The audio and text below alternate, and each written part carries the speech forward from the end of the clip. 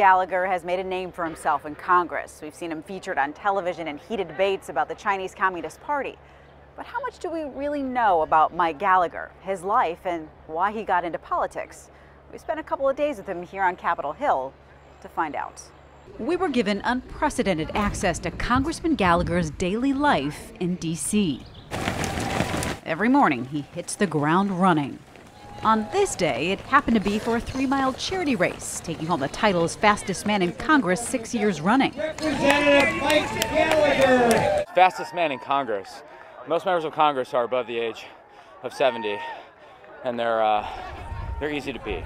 Trading his green shoes for a blue suit for back-to-back meetings with constituents in his office decorated wall-to-wall with Wisconsin gear.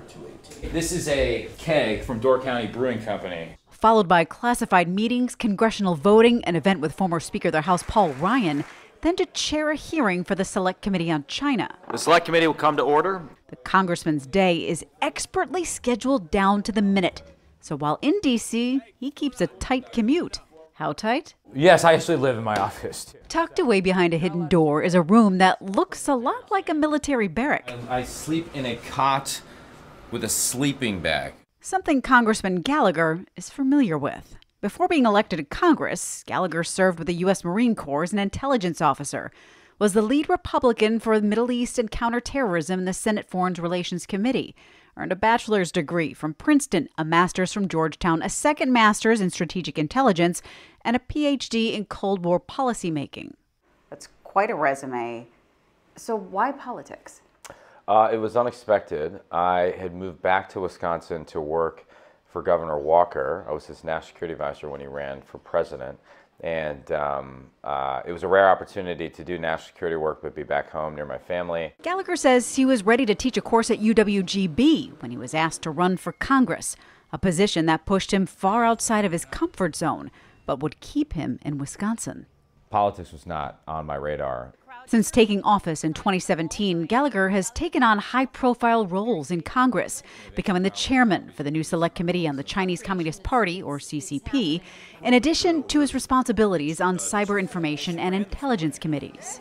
Craig Gilbert, former Washington bureau chief of the Milwaukee Journal-Sentinel, has been following his career since he took office and says chairing the Select Committee has paved the way for Gallagher to focus on China. He's one of those guys that, people sort of see and describe as kind of a rising figure within the party. He's carved out sort of a policy niche for himself on the Hill.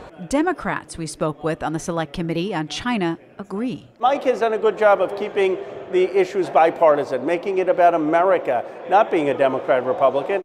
Coming up tonight at 10, Congressman Gallagher addresses the threat of the CCP and what he says would happen if China achieves its superpower ambitions.